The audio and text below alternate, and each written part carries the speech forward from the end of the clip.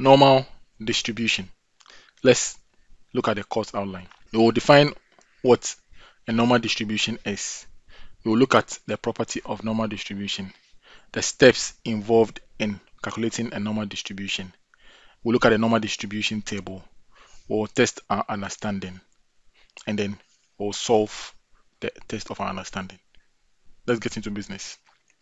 So normal distribution is the probability, that is the percentage of an occurrence or an event transpiring between the mean, the standard deviation. Okay, so if you look at the diagram below, the mean is in the middle and the standard deviation tells how far the event will be from the mean.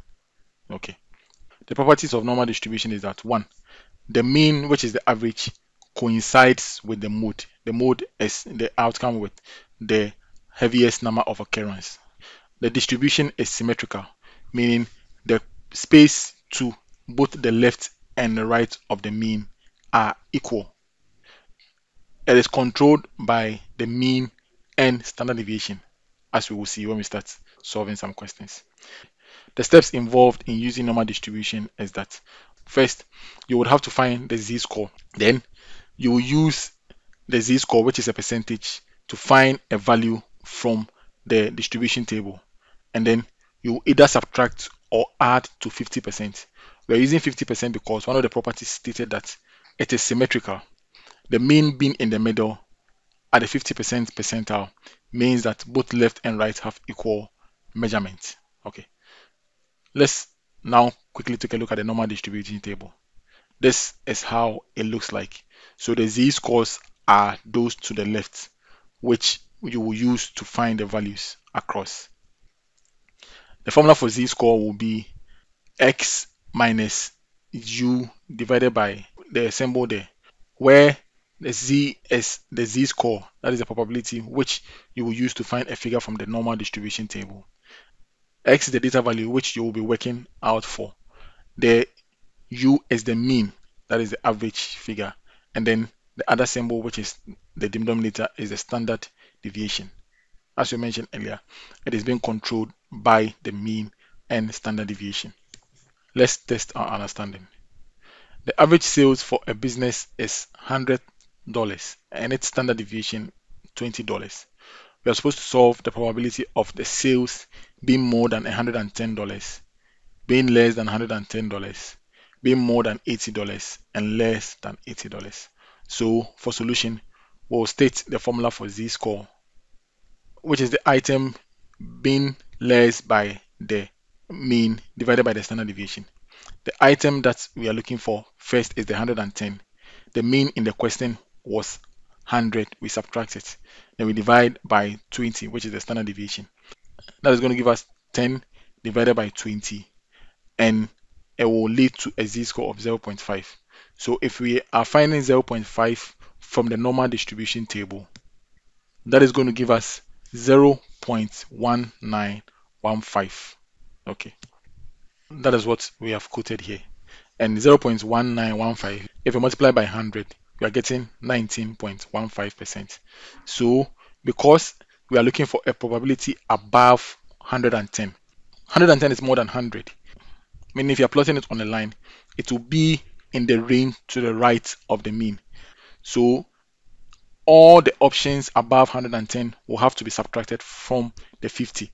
So the probability of the outcome being more than 110 is 30.85%. Now, if you come to the probability of it being beneath the 110, because the 110 is to the right, all the space to the left of the mean is intact, and 10 of the space to the right has been pulled to the space to the left. So now we have to add the 19.5 to 50%, meaning the spaces beneath 110 will be 69.15. That is how you work it out. If it comes to the sales of 80, the z-score will be 100 less 80 divided by 20. Because the 80 is smaller than the 100, we turn it around. Okay, so it will be 20 divided by 20, which will give us 1. So finding 1 on a distribution table, we are going to get 0.3413, meaning it's 34.13% when you multiply by 100. So the probability of it being above 80, it means 80 is beneath the mean of 100, so it's to the left. So if you're looking at the space above 80, you have more spaces, the 20 from the point of the 80 to the middle of the 100 plus the entire column to the right. So you have to add the 34% to the 50 because that space will have to be large. If you come to the space beneath the 80, already the 80 is to the left of the 100 and it has moved 20 away from the 100. It means you're going to have less spaces from the point of the 80 to far off. So it means you have to subtract from the 50. Let's test our understanding again. We are supposed to calculate the value for x. A company produces units with an average length of 15 centimeters and a standard deviation of 0.5. There is a 86% probability that the length will be more than x. So we are supposed to calculate x. So now we are working backwards. So for the solution, we state the formula for the z-score again. The procedure is that we find the z-score with the formula above. We use the z-score to find the percentage from the distribution table. Then we add to 50 or subtract. So now when we do that, the figure has already been given to us as 86%. It means that there was something added to the 50. So when we take 50 out of it, then it will give us 36%, which is the same as 0.36. We are supposed to find the 0.36 from the distribution table. We are going to get 1.1. Okay, it's an approximation. So we use the 0.3643.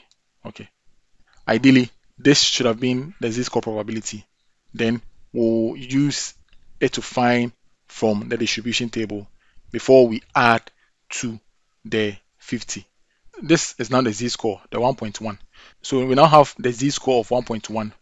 We have the mean, the standard deviation, but not the x. That is what we're supposed to find. So when we put this in the formula, x will now give us 14.45, which is 15, which is the mean.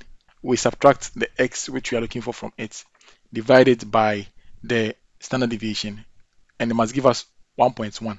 So mathematically, that is what will lead to the 14.45.